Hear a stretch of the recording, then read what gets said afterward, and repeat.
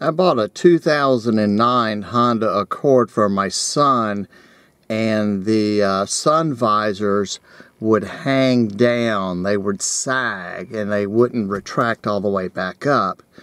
So I did a repair to them, and now they seem to do quite well at staying up when I put them up.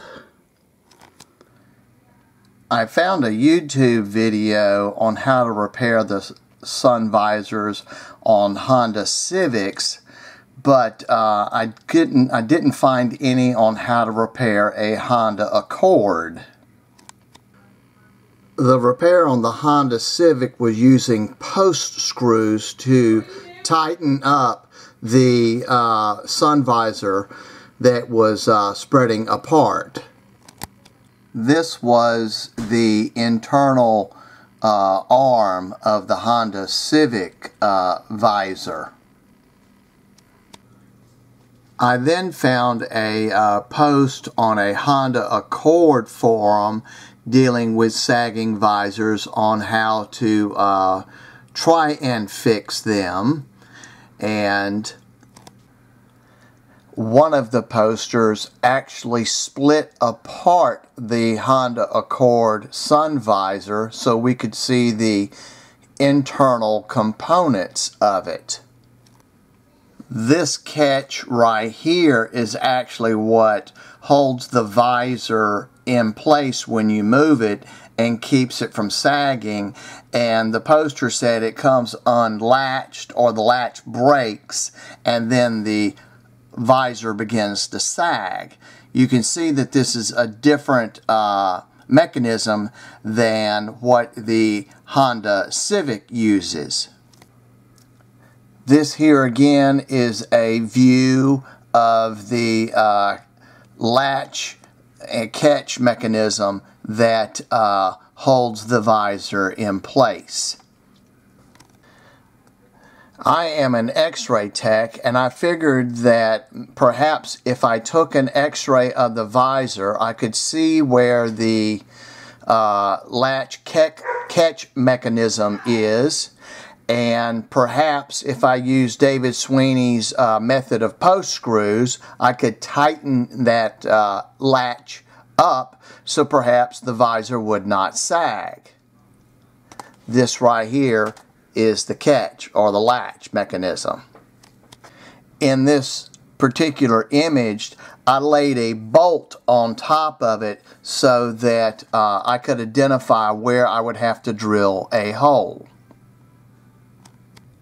I drilled a hole in the visor approximately 3 1/8 inches from the edge of the arm of the visor, and also 1 inch down. That should place you within the middle of that arm catch mechanism. This right here is a post screw. So you put one end of it from one side of the visor, and then you tighten the screw head on the other, and it will tighten that visor up, and hopefully it then gave pressure on the catch mechanism, which it did. You use a 5/8 inch threaded post screw, which you can get at Lowe's, and this is the package that it comes in. This right here is my repair of the visor, and I painted the post screws with tan spray paint, and this is the side that faces the driver. When you pull the visor down, you see the side that you have to screw in with the screwdriver. I painted it, but the screwdriver did take a little of the paint off. Also, use a washer under the head of that screw. Otherwise, the fabric will bunch up as you tighten up the screw. That washer prevents the fabric from being dragged around in a circle when you tighten it. This right here shows you how to remove the visor from the roof of the car. There is a button you have to push in. Here they're showing that you use a screwdriver. I found a wood dowel the size of that button actually did better. You push it in and then you rotate the visor backwards about 45 degrees.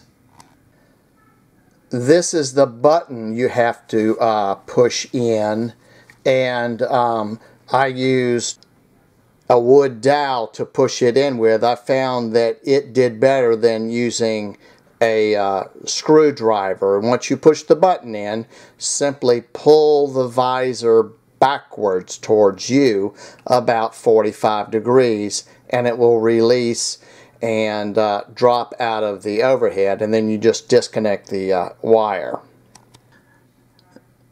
This fix worked for me. You can try it and see if it helps you and see if it relieves the sag that a Honda Accord visor has as they get older.